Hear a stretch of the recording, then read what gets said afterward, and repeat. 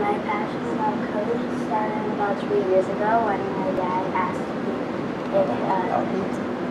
if it was C#, and my dad taught me how to make functions and call them.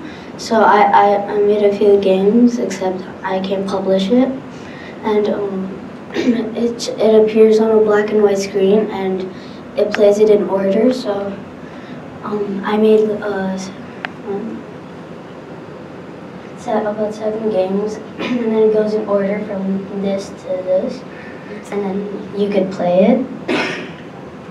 And my second code language was HTML, CSS, and JavaScript. I was trying to make good empowerment services like my dad, but this is as far as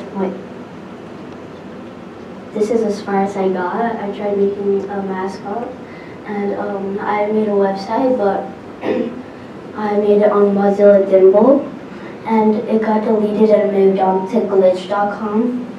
And but I made a few projects, and I told you how to use HTML and CSS and JavaScript. And then to test my skills, I used a website called Scratch for a few months, and Scratch is a website made based on an MIT by the MIT University, and it's in Cambridge, Massachusetts, and I tried it out a few times.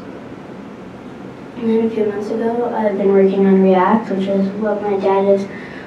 my dad recently used for his code at his work, which is here in Microsoft.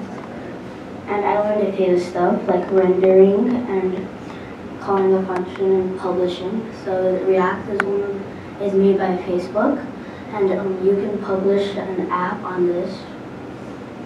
So then I was trying to figure out some more coding websites. Then my dad showed me like App Lab because he was trying to make me make an app. So I made a to-do list on this instead, and I didn't publish it because this is basically code.org. And so my dad had an idea. So if kids and parents wanted to use this to-do list, they could use the kids version, which is like colorful and fun, and then the parents version, which is just a normal to-do list. So I'll follow the parents one.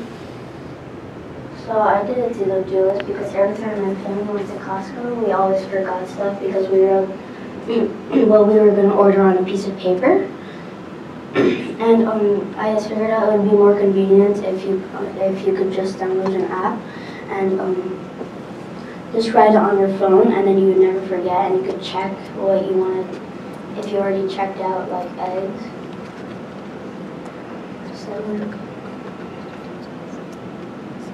So this is a basic page. So I made I extended as far as I went. So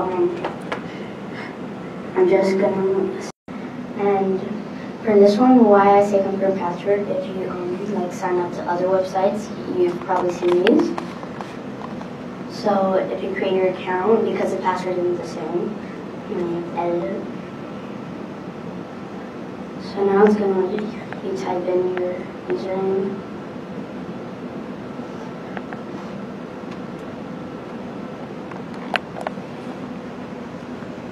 And then it opens. And then this is so I added a settings bar, and you could change music and change the name already.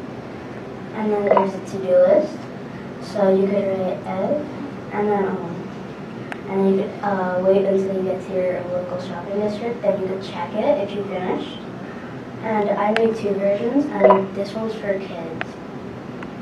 So the kids version, it's going to be more colorful. I spent more time on this because I added a few more details. Like I added a game to this, which is just a clicker game, a simple clicker game, which you move on to levels until you win.